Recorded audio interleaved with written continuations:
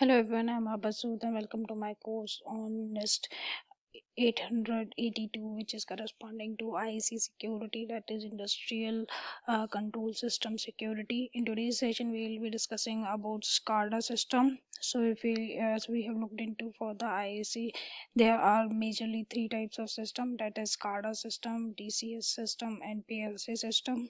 So we'll be seeing a bit detail about this system. So in today's session, we will be covering Scada system. Scada system is basically stand for supervisory control and data acquisition.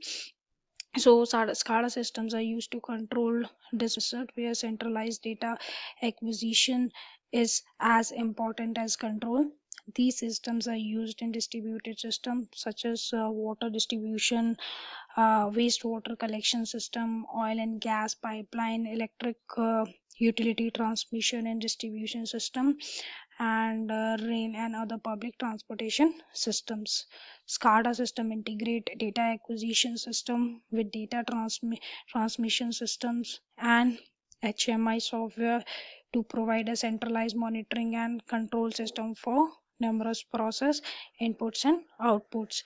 SCADA systems are designed to collect field information, transport it to a central computer facility, and display the information to the operator geographically or textually, thereby allowing the operator to monitor or control an entire system from a central location in near real time. Based on the sophistication and setup of the individual system, control of any individual operator or task can be automatic or it can be performed by operator commands.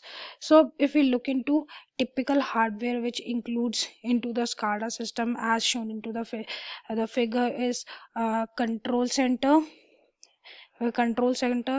communication requirement, and the field side. Control center consists of control server placed at center. Communication requirement can be communication equipment, that is radio, telephonic telephonic lines, cable or satellite, and one or more geographically distributed field site considered consisting of that is RTUs, that is remote terminal units, and PLCs, that is programmable logical centers, which controls actuators on monitor sensor.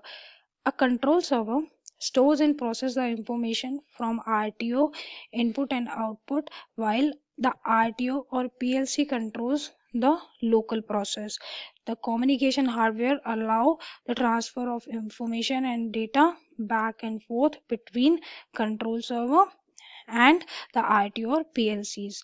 The software is programmed to tell the system what and when to monitor, what parameter ranges are acceptable, and what response to initiate when parameter change outside a acceptable value. Then if we look into I, IED, that is an intelligent electronic device that can be protective relay, may communicate directly to the control server, or local RTO may pull the IEDs to collect the data and pass it to the control server. IDEs provide a direct interface to control and monitor equipment and sensor. IDEs may be directly pulled or controlled by control server, and in most cases have logical programming that allows for IDE to act without direct instructions from the control center. SCADA systems are usually designed to be the fault tolerant system, which significant redundancy built into the system. Redundancy may not be sufficient countermeasure in face of malicious attack. The control center houses a control server and the communication routers, other control center components, including that is called HMI, engineering workstation, data historians, which are all connected by a LAN. The center collects and log information gathered by the field sites, display information to the HMI, and may generate actions based upon detected events. The control center is also responsible for centralized alarming, trend analysis, and reporting. The site performs local control of actuator and monitor sensor.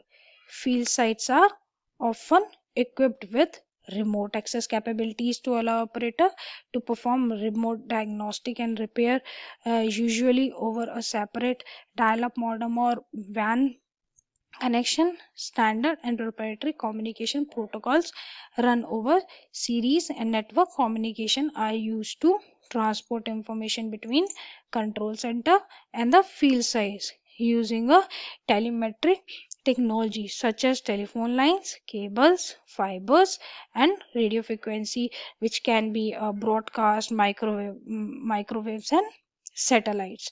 So now let's look into the Scada communication topologies, which may vary among implementations. The various topology used, including point-to-point, series, series star, and multiple drops. So point-to-point is functionally the simplest type.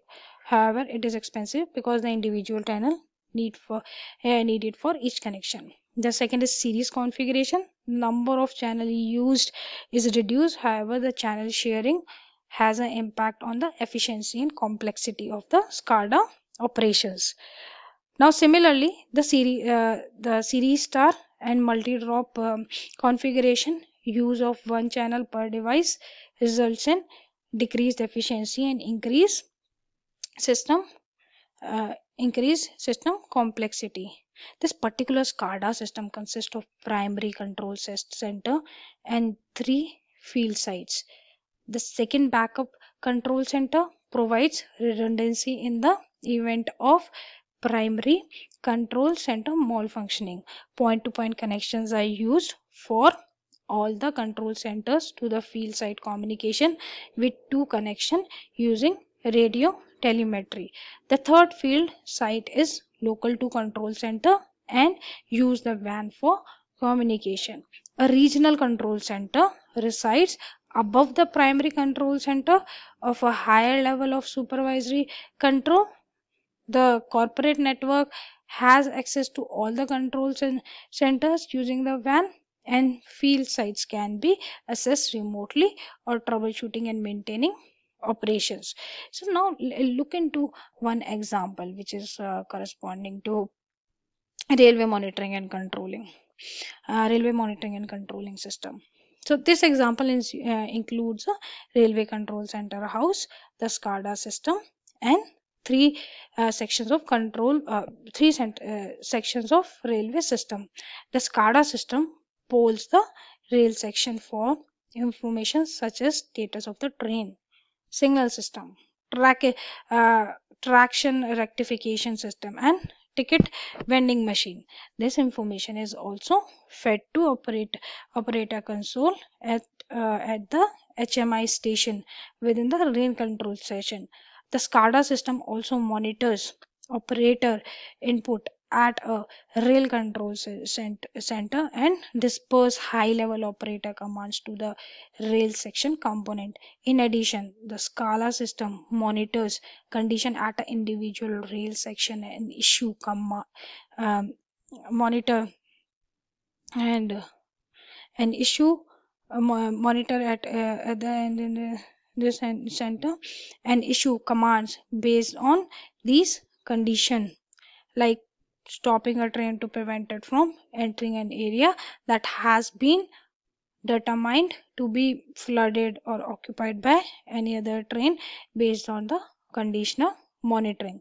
So this is what we are having corresponding to the SCADA. Thank you for joining.